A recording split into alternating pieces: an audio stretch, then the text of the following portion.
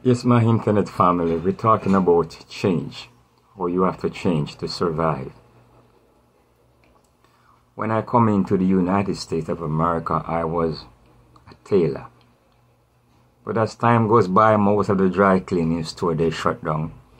Most of the tailor shop, they shut down. And people not doing custom made clothes here in the United States much. All the clothes made in Taiwan, Japan, and all of those, Korea, and all of those places, and they come into the United States. So I have to go back to school, my in-laws and my family told me. And I went back and I learned nursing.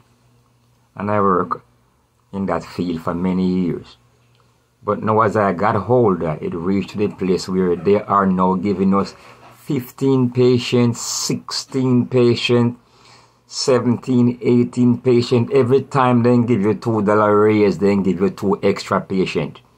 And I say go on and go on till, and if somebody don't come to work, even though you have 18 patients, they share up his 18 patient give to you. You have to do a certain amount of that 18 patient.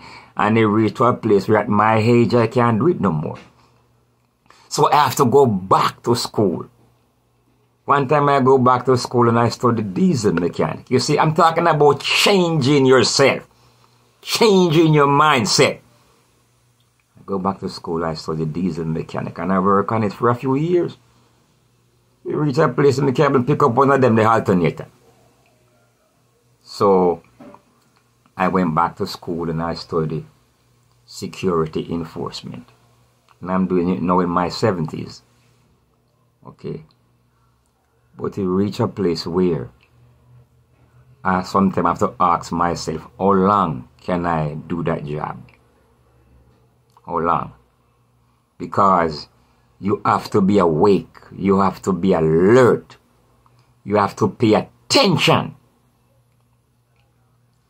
You might not able to come back home alive if you don't have your high hope, if you're not paying attention. So when I realized that I have to go back to school in my 70s.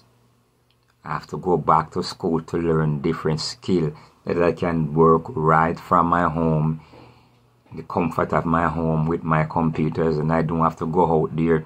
I don't have to have no big dog talking down to me. I don't have to have nobody abusing me.